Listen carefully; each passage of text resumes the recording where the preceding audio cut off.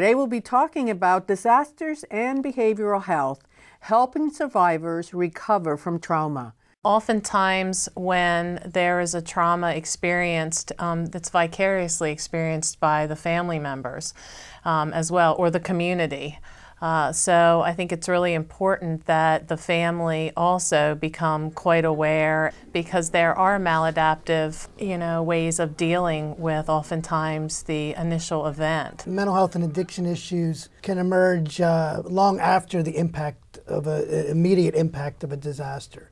So the need for long-term supports in responding to the mental health and addiction issues after disaster is crucial. The good news is recovery is absolutely possible.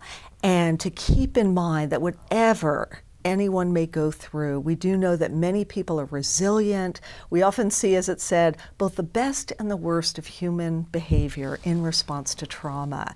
And recovery occurs, helping occurs. One often sees incredibly moving examples of people reaching out and helping others.